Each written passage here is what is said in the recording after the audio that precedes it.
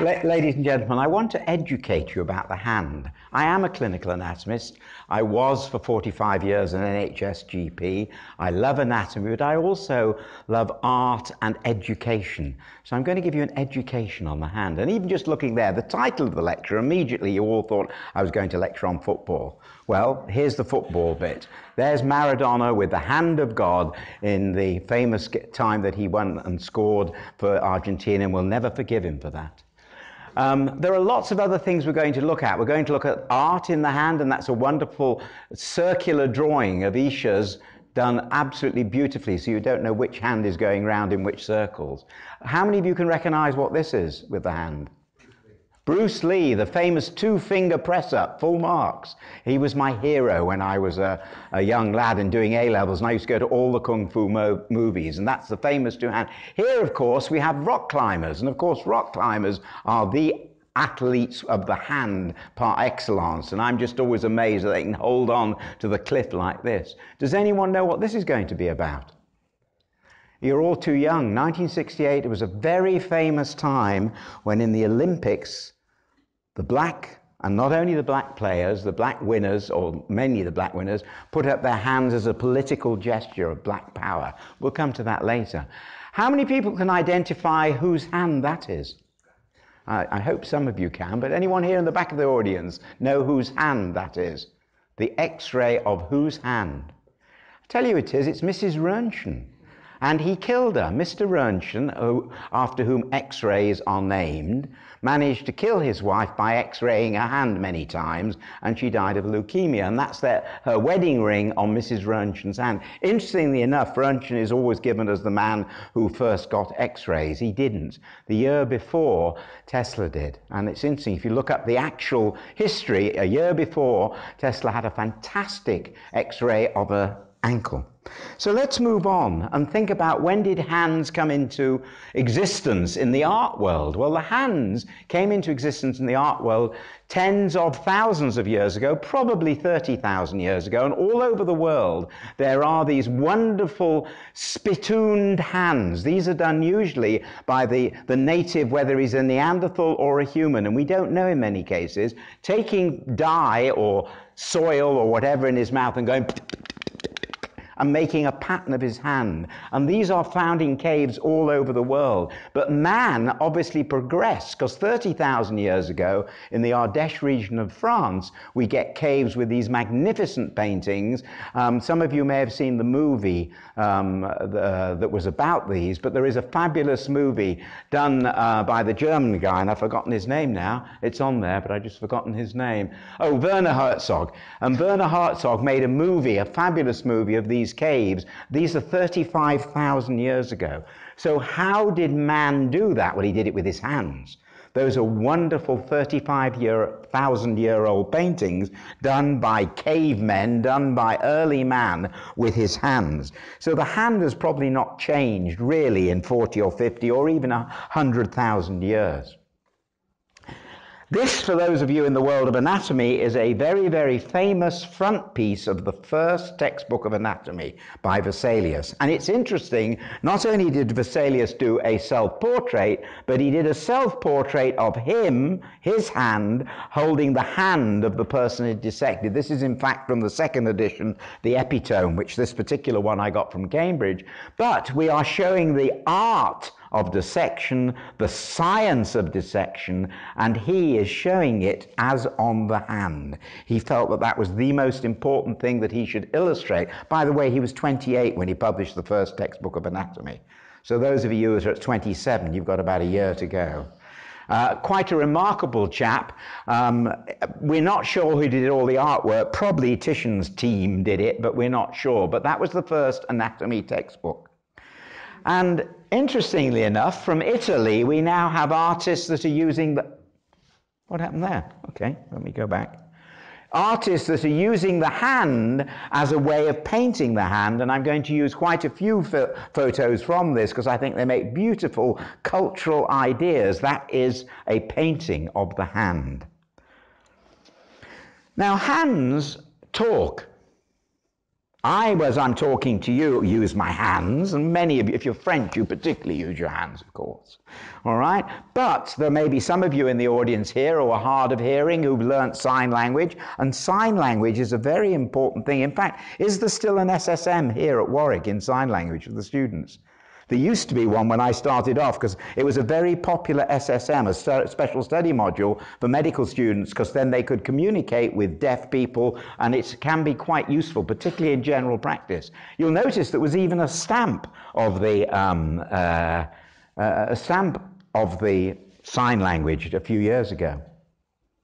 Now, I need to use sign language, and I learnt all about this when I started scuba diving, because there are... How many of you have ever scuba dived?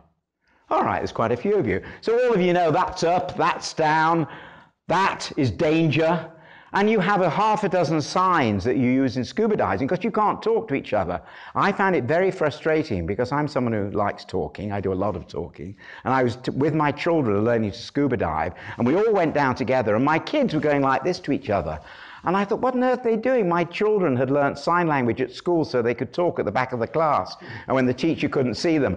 And I couldn't talk, and it was very frustrating to have 10-year-old children who were talking behind my back, and I didn't know what the heck they were saying. So it can be quite useful as a way of communication. The hand talks. Just remember that. For many people, it's their way of talking. But of course, the hand has got much more than just the fingers and the muscles and the bones. It's the skin of the hand that is particularly important, particularly for discrimination and vibration and sensory. The fingertips are extremely, extremely useful as a way of seeing. I'd just like 4 of you there and Erin just to come down, and I'm going to do a little experiment now. I wish for you 5 to stand like this in a row so everyone can see, with your hands behind your back, and I'm going to put something into your hand, and it's nothing nasty, I promise you. All right? Okay, so number 1, you can all see what it is. Just put it there and you can feel it, but don't say anything. Number 2, number 3, number 4, and number 5. So just feel them, don't look, please don't look. You are now using your finger touch proprioception as sight. And when we often say, oh, let me have a look at that, we don't mean let me have a look at that, we mean let me feel it, let me touch it, let me put it in my hand. So would you like to turn around and tell us what you think you've got in your hand? It's something we insert in the plug. It's a plug of some sort. Excellent. Turn around, what do you think you've got in your hand? A walnut cracker? Very good, a walnut cracker, very good. Turn round. An inhaler. An inhaler. Well, he happens to be a doctor and he recognises an inhaler. Turn round. Keyring. A keyring. What have you got in your hand? Lip balm. So 5 out of 5, completely random. There was no trickery in that, by the way. Most of you in this room can identify 95 out of 100 objects put in your hand. I can tell you that. I've done some experiments on it with medical students. Go on, sit down, thank you. But what I'm trying to put over is that we don't look at things, we actually feel them with our hands, so our hands really do see. And if you're blind, you of course have your own language, Braille. I do think this is lovely. Chateauneuf de Pape make Braille wine bottles. I mean, I thank God I don't need them, but it would be nice to be, just to feel, go along with and feel the names of all the wines in Braille. It must be wonderful for people who have no sight that they can even identify their own wine bottles by reading the Braille on the things. Now, when we come to the arts, how many people are happy to give a title to this picture? Come on, put up your hand as soon as you think you know what the title is. Look at the hands. What do you think the title is? Garden of Eden, Adam and Eve, I don't care what the title is, but just from the 2 hands and the apple between them, and that was done in 1400s, you can pretty well recognize that the hands with 2 hands with an apple is likely to be the Garden of Eden or Adam and Eve. So it's something very important. There's a lot of cultural recognition. Now, funny enough, there is someone in the audience that may even recognize both the person and where this picture was taken, because it was taken at Capit Hospital when I was doing my elective, and I'm telling you that, in fact, all my expenses from this lecture are going to a scholarship to send students to Borneo, where this picture was taken, but look at her hands. She's from the Kayan tribe, and the tribes in that part of the world do wonderful tattoos on their hands, and intricate tattoos, and you can see that's part of their cultural, who is a upper class person, who's a lower class person, what people are cousins, or in a tribal map is made on their hands. So the hands are part of art and part of culture for many people. I'll give you another wonderful instance. That, in fact, is a hamsa, which in both Jewish and Arabic culture is a hand to ward off the evil eye. You can see the eye in the middle there. That, in fact, is hanging in my door at home, the one in glass there. And the same sort of thing happens in the Indian culture. Many of you know that at weddings and great celebrations, people paint their hand as a I don't want to say it isn't religious, but it's a semi-religious cultural entity. So the hands are something that we actually look at, that we adorn, that we make beautiful for particular special occasions. And, you know, it is quite common within Hindu Vedic rituals to actually paint the hands for a special henna night before the wedding and things like that. So the hands, again, are something that people love adorning. Here, in fact, is an Arabic filial with the names of all the important Arabic holy people written on the hand, and this was carried down in a procession on a pole. So the hand is often used as a cultural entity to excite people to be involved. Now, I mentioned before, that's the 1968 Olympics, a very important and very famous shot.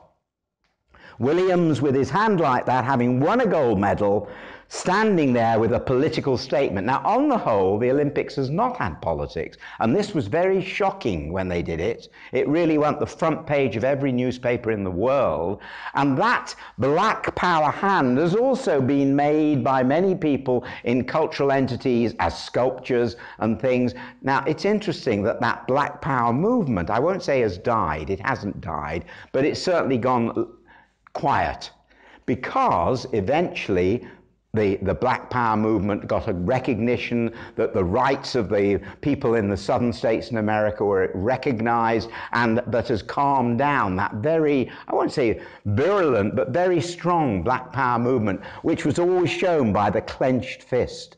That was what was the sign of the movement. Rather like we have gilets jaunes these days. And all of us know that gilets jaunes wear those yellow vests and they block the roads. It was the sign of the Black Power movement. Now, most people in this room are physicians or interested in medicine, and you can literally look over the last 500 years, and every culture, every different culture, and it shows up in its art. The physician, that one was 1700s, holding the hand of someone he's not meant to be looking at, probably a lady, because it would be culturally not nice for him to see the lady. And still, when you go to Afghanistan or you go to some of the very religious Muslim countries, you're not allowed to examine the ladies, and they put their hand or their leg or something through a hole in the wall to be examined. I've actually been in that situation myself with Bedouins, where I wasn't allowed to examine the lady, but she would just let me have an arm or a leg to do the examination, which of course is pretty useless medically. And then we have the famous Picasso one, and of course Ayurvedic medicine in the Indian culture, showing the healing hand. The healing hand is very important. This one was taken from 12th century. I don't know if any of you have been to Naga in Japan, but what a magnificent bronze hand. It's the world's largest bronze hand, by the way. So again, artistically, the hand has been used by many people. But the hand and its artistic interest, if you like, was most important with someone like Leonardo. Now, those of you who may have been to, how many of you have been to a Leonardo exhibition?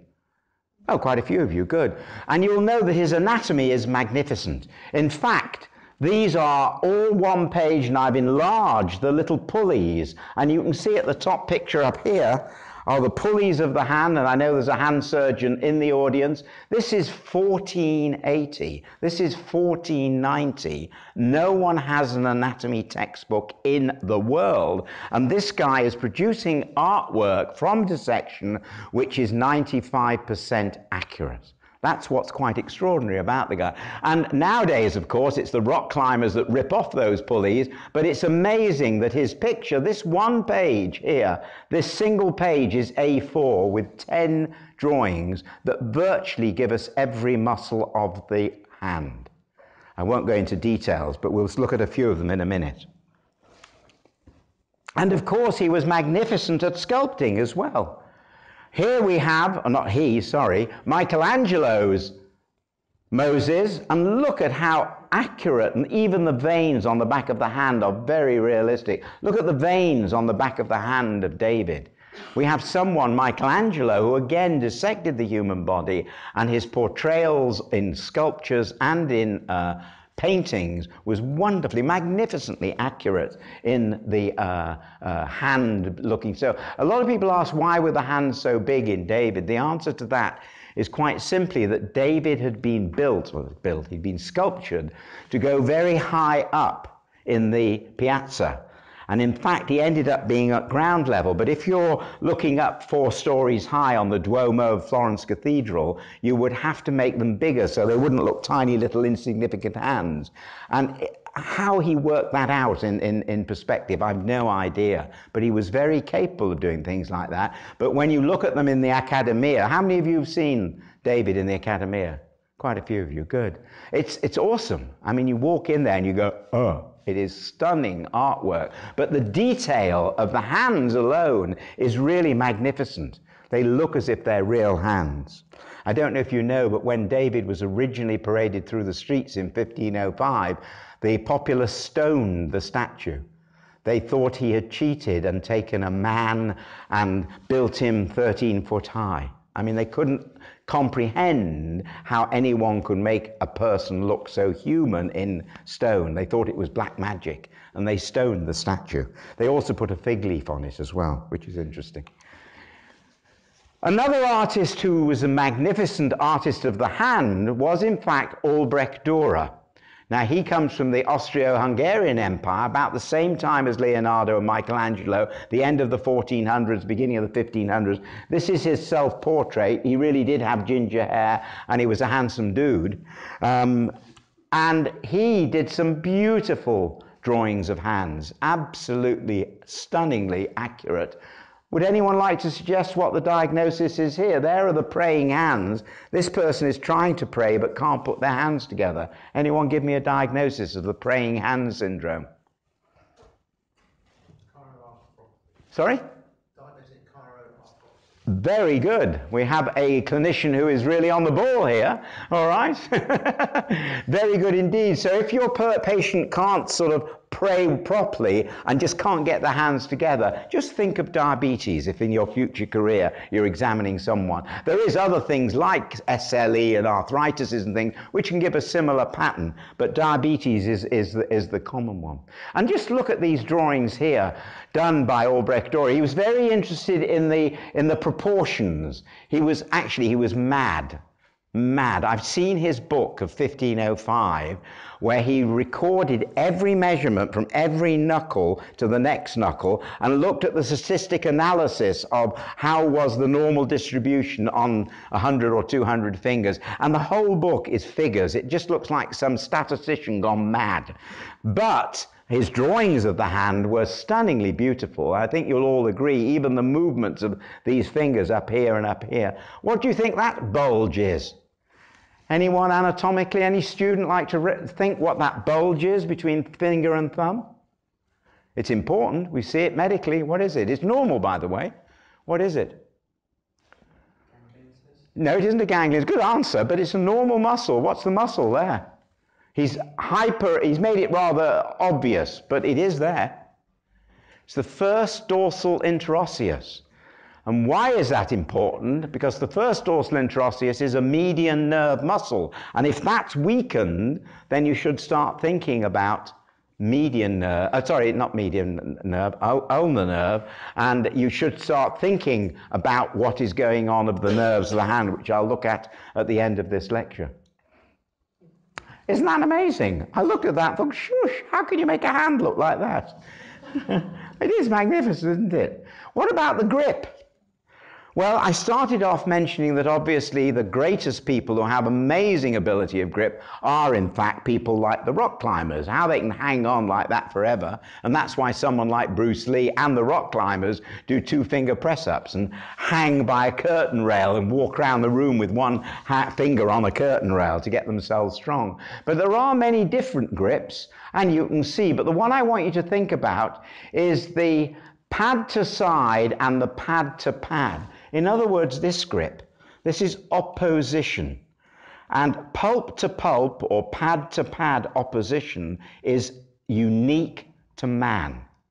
And interestingly enough, Albrecht Dürer did a wonderful self-portrait where he shows himself age 16 with his hand like that, saying, I am of the group man, and man's ability to make computers, to play the violin, to do art, actually rests mainly on that ability of the rotation of the thumb to do pulp to pulp opposition. Pulp to side opposition, this one, actually is very good in chimps, and I'll show you a picture in a minute. But man is the only creature that can do pulp to pulp opposition with all his fingers. And if you look at the different grips, when they're children, we grip rather funnily and eat our food differently. When we use a hammer, when we throw a dart, when we actually are feeling something, and you'll see in a minute what that is, when we're holding a ball like in a statue, or holding an egg or something like that, we have different rotations of different fingers. And this was from the Fontainebleau Art School, and it's showing a precision grip of pulp to pulp. All right? Those of you in the audience that need a little anatomy revision may remember that there are these interossei that lie basically in the palm of the hand, and there are palmar ones that are remembered by the mnemonic pad, and there are dorsal ones that are abducting, and they're kept remembered by dab. So we have pad and dab. Remember that the second finger is the one to which we are moving from or to, and that's a convention. I actually am not sure why. Well, I am sure why, because it's the one that doesn't move. But in fact, I don't know when that was actually instigated, but that is the international sort of recognition. And pad and dab is the easiest way of remembering the interossei. Remember that all the interossei are ulnar nerve. When we look at a quick surface anatomy picture of the hand, you can see that there are tendons, there are tendon sheaths, there's these funny little muscles which you're going to look at in a second. There's a thenar eminence. In other words, when you look at your own palm, you can see there's a fat bit, the thenar eminence over the thumb area, and the less so on the finger side, the hypothenar eminence. And they're pretty obvious, but the important thing that clinically you all need to know about is the flexor retinaculum, number 10, and going underneath it, all the structures, the 9 tendons and the median nerve, which are involved in a tightening of number 10 there, and that's where we get carpal tunnel syndrome. I think you can see the carpal tunnel beautifully illustrated there. But the one thing that many people medically get mixed up is the interossei and the lumbricals. And the reason they get mixed up is because they've never actually dissected or seen the different size. And I want you to think of this guy doing this. Now, this is a dissection that I actually personally did, God, I don't know, 20 years ago. It's the dorsal expansion. So there's the main extensor tendon in the middle. And when we look, this is a lumbrical, this is a lumbrical with L, and this is an interossei, and this is an interossei. So there's a lumbrical and a lumbrical, and they insert, they come from the front, and they go round to the back. So both of them are involved in holding the hand in that position. In other words, you are extending your fingers and flexing at the knuckles of the metacarpophalangeal. So just think of that position. Now, if you're a rock climber and you're slipping down a mountain and you get to the edge of the ledge, which of those is going to save your life? Think. Is this little squidgy tiny thing going to hold you from slipping off the edge of the cliff, the lumbrical? I think not. It's a pathetic little muscle. It's called worm-like, and it is worm-like. It really is pathetic. But look at the size of the interossei. The interossei are jolly chunky muscles, and they're protected with bones each side of them. So when you're hanging off a cliff, if you like this guy, it's your interossei that are going to save your life. However, when you're writing and you're doing these beautiful fine movements of up and down with your pen, that's when you're using your lumbricals. So although both of them actually control that position of extension and flexion, remember that the interossei are going to save your life on a cliff. The lumbricals are going to help you do beautiful artwork or writing. Nice one. What about the anthropology? I know that's a giraffe, but it's just two hands, actually. Now, someone in the, or two of you in the audience will recognize this person, and I have his full permission, I must add. He looks too young. It was when he was a junior student. This gentleman is, or was last year, the president of the American Association of Clinical Anatomists, and quite a senior anatomist with many hundreds of publications to his name. But he let me take this picture of him to compare him with a monkey. It's all right, I've known him since he was a student, so he didn't mind. But as you can see, his feet are slightly different from Charlie the Chimp's, but his hand is not that different. In fact, you have to look very hard to see any difference between Marios's hand and Mr. Chimp's hand, okay? And I can promise you that Marios is brighter than Mr. Chimp. But what I want you to think about is how the difference is important. Here we have, from Sarawak, and there's someone else in the audience will recognize that, the orangutan, and you see how the orangutan walks. He actually walks on his hands as well. And when he grabs something, as with the chimp, he can double lock. He can roll his fingers round things so he gets like a tighter grip. So his grip is particularly strong, not much less strong. Ours is much less strong. And Mr. Chimp can do pulp to side beautifully. He can pick up nuts, he can pick up grubs, he can do what he likes, but he can't do this. He can't thread a needle. He can't do that beautifully delicate movement which we can as humans.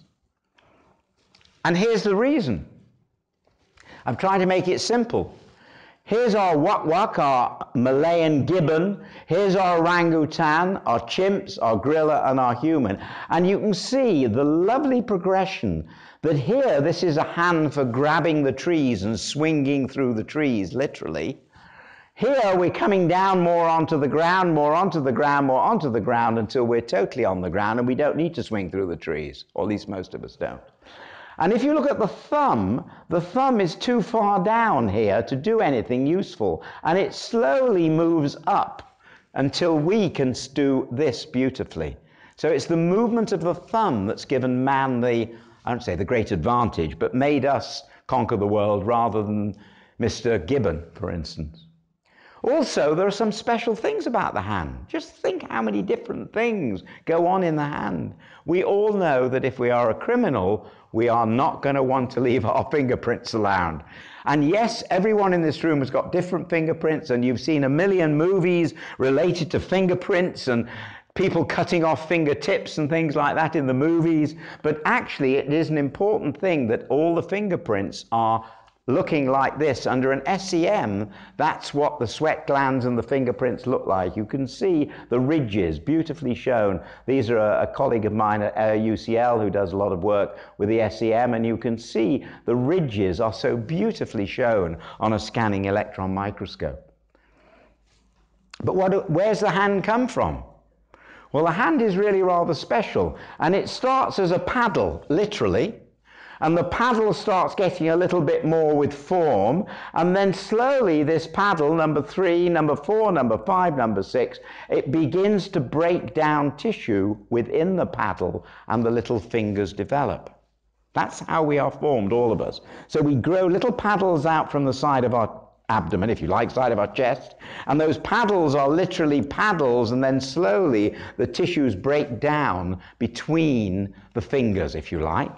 Now, that actual anatomy and that embryology was actually discovered by a fellow called Professor Lewis Wolpe at FRS, who called it the French flag pattern. That if a cell was in the right order next to a red, a green, and a white, and a blue, and the blue one is next to a white one, it says, I've got a blue one on the outside here, I need to die. And the signaling between the cells is known as the French flag pattern, and earned him a Fellow of the Royal Society. But what does it mean for average doctors and for us in society? It means if something goes wrong, we can end up with an extra finger, we can end up with a finger that hasn't died off. So you can see in this particular one here with syndactyly that that tissue hasn't worked properly, and we've got a double-sized finger. The tissue between the two fingers has not recognized that it's meant to die off in development. And we have these abnormalities, which quite frankly are quite common. It doesn't matter if you have an extra finger, it doesn't matter, you can chop it off. But it's same with toes as well.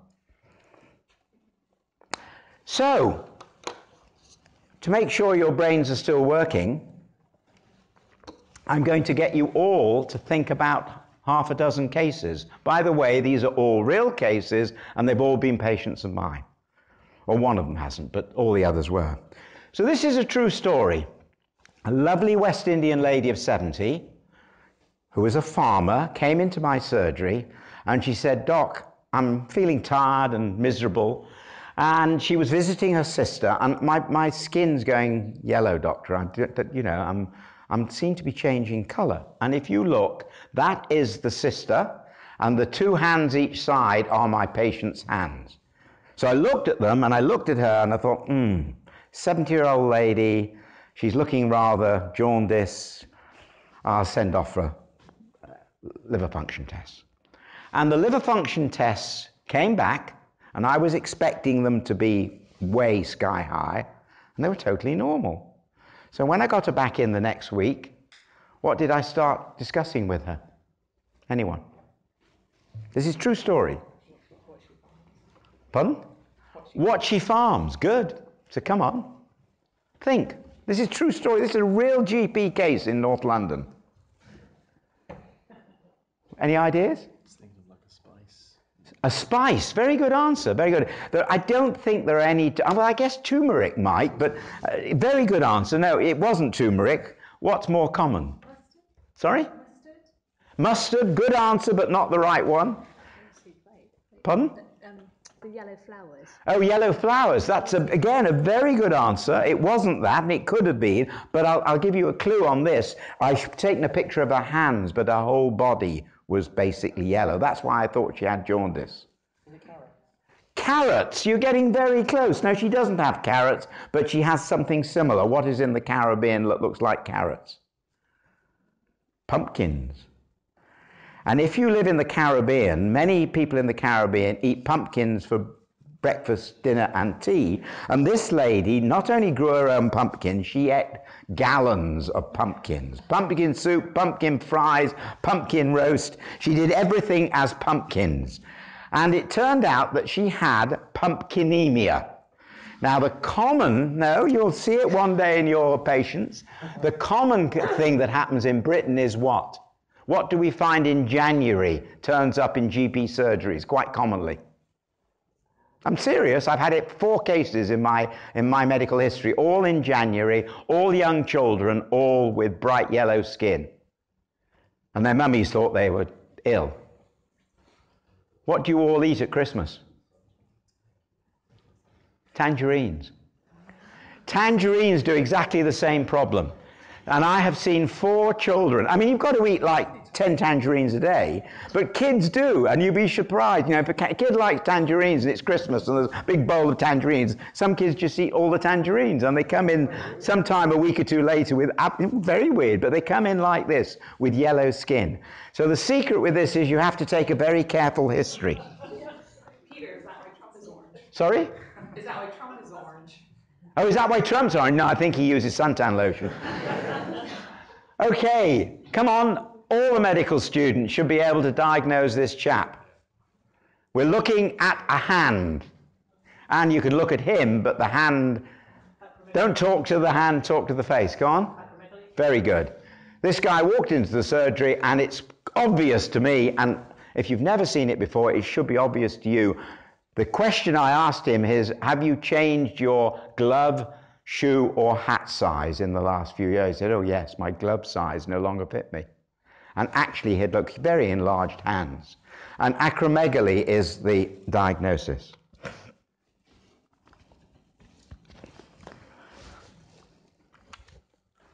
This is a lovely case. I asked this gentleman when I took his photograph. He was 82 and he wasn't well with something else, and I knew that he probably would die within the next year or two. And this photo was taken 35 years ago. But it's taught many, many, many generations of students. He was an elderly man who at the age of 4 had an accident. I want you to look at his two hands and work out what did he break and what was the result of his fracture and why are his hands so different. He had a simple fracture in 1930 something, I think it was. Yes, it would be 1930 or 1920. It was a long time before the health service. He couldn't afford to have the fracture dealt with properly, and he ended up growing normally except for this hand. And you can see the arm looks a bit funny there. Where do you think the fracture was? Anyone? Come on, think. Sorry? I can't hear, sorry. Distal humerus, all right. Could be the distal humerus. In fact, it was the elbow. It was the elbow itself, all right. And he damaged a nerve which never grew. Now, I want you to look at his hand. Look at the two thumbs, and they're actually the same size, aren't they? But look at the fingers of one hand and the fingers of the other hand and the size of the palm. What do you think has not been growing normally? Which nerve? Very good. This guy had an ulnar palsy from the age of 4, and I show you this to make you realize that tissues need nerve supply to grow. We tend to think of nerves being damaged when we're adults and therefore muscles wasting or things going wrong with the nerves. But in reality, this guy gives you a wonderful observation that the median nerve area grew normally and he has a normal thumb, but the palm itself and the fingers, and if you look carefully, he has a little sign there which would make you think he had an ulnar palsy. He has a clawing of his little finger. But look at the palm. The actual interossei have never grown, and so the palm has stayed like a little child's palm compared to an adult one. Okay, so let's look at case 4. The right hand is normal. All right, the left hand is trying to copy the right hand. And as you can see, it just isn't very good at doing it. In fact, it's pathetic. They've tried to open out the hand here, and the person can't. That's why we took all the photos, because you've got a useless left hand. What do you think is the damage? Look at the shape of the arm, or the hand and wrist. That's the normal, that's abnormal. It's the same on both sides, obviously. Anyone? What do you think this person has had? Could be a bike accident. Come on.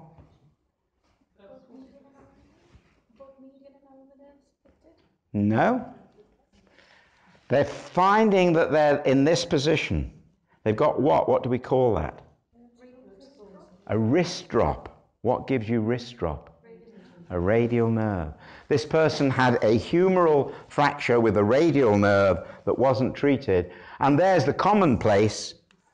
I have to say, my own experience over 45 years practicing medicine, nearly all the radial nerve problems I've seen were due to fractures of the humerus in people that had secondary spread. And it's interesting, it may be just the population I saw, but certainly the humeral fracture is not rare in people who, let's say, had breast cancer 20 years ago. So I get an 80-year-old lady who just fallen, not even heavily, and fractured the humerus, and then comes in with a radial nerve. And there's the radial nerve. It spirals around the humerus and gets damaged in a humeral fracture.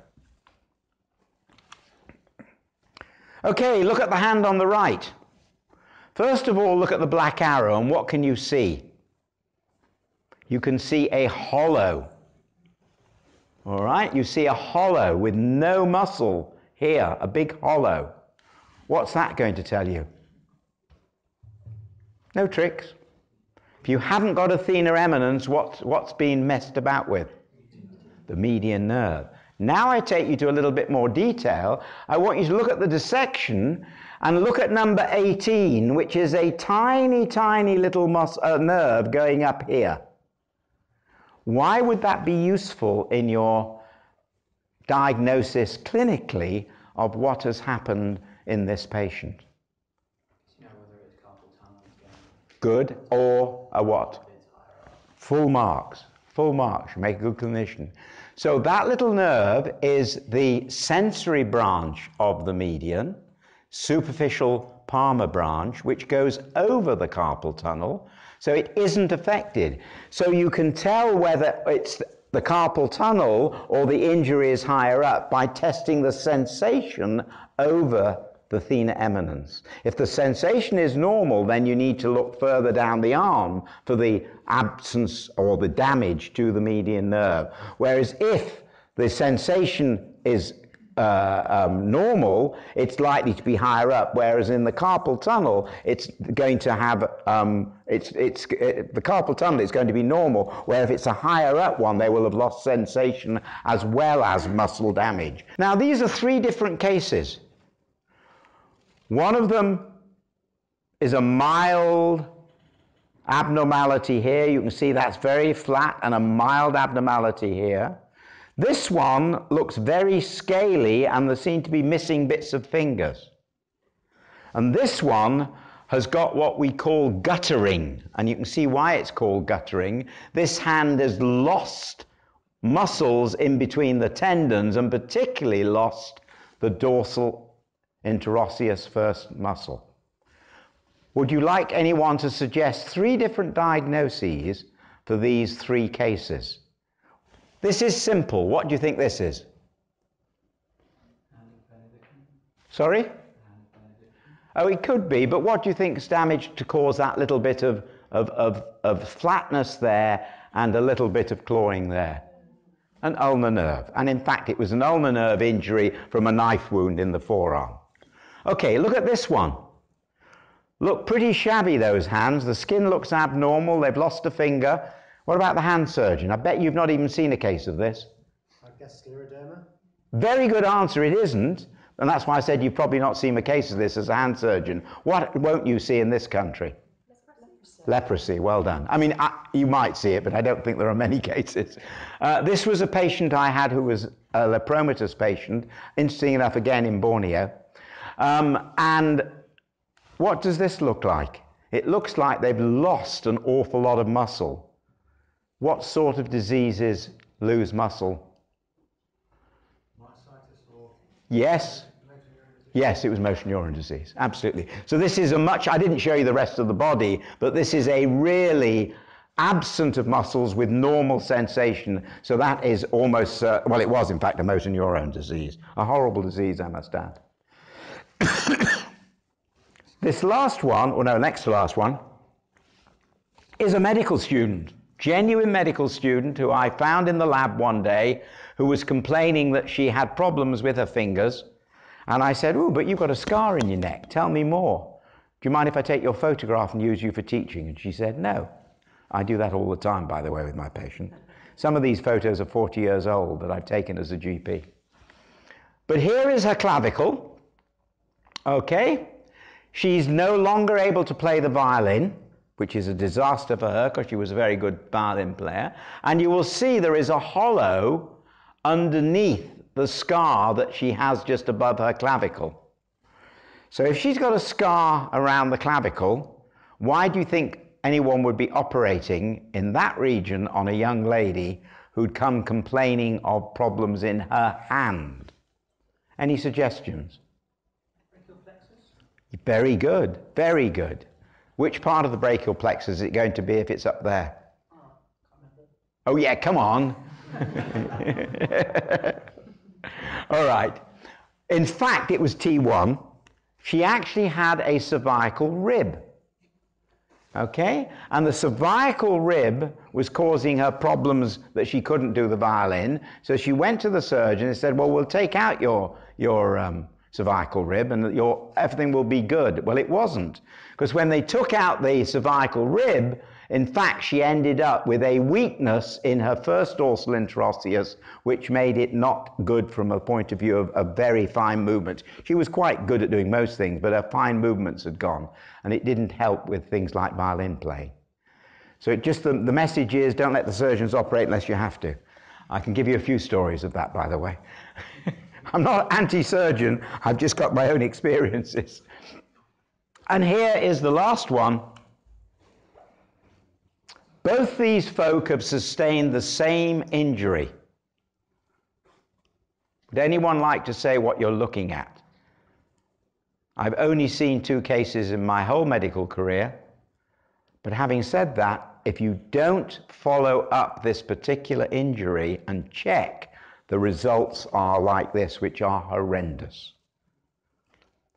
Any medical student like to work out what's gone on here? These are 2 patients, there's one, there's the other, that have had the same fracture as youngsters, and they lost something, and it wasn't a nerve. Shout? Well done. You better go into surgery or become an anatomist. Volkmann's ischemic contracture. The reason is when you have a supracondylar fracture of the elbow, you may remember the median nerve you would all test for, I hope, but remember the brachial artery lies next to the median nerve. If you get a damage to the brachial artery, you end up losing all the tissues in the front of the arm, in the forearm, and you end up with a useless, completely destroyed forearm. So this is a Volkmann's ischemic contracture, named after the guy that described it, Mr. Volkmann. So to end on a nicer note, a famous painting by Rembrandt, it used to be the front cover of Grant's Atlas many years ago. It's a lovely painting. The anatomy is totally wrong, by the way. Don't let that worry you. But this is on the wrong side. There's a whole book written on that, but the actual origin of the flexors of the forearm on the wrong side. But it's a wonderful painting, the anatomy lesson of Dr. Tulp. You can see how much art has been influenced by the hand, how much painting has been influenced, how much socially the hand has been of value and is very important. And someone who I thought was going to be here tonight, actually, that's where the abnormality is wrong, where the anatomy is wrong, gave me a painting for a lecture I was giving, and he replaced Dr. Tulp, and he replaced the anatomy with the scans. But sadly, he isn't here today, and he just wrote to me and said, I'm sorry, I'm really ill at the moment, and he couldn't come tonight. But I thought you would be interested to see the comparison. And to finish on, with apologies to Michelangelo, the hand can be quite expressive. Thank you.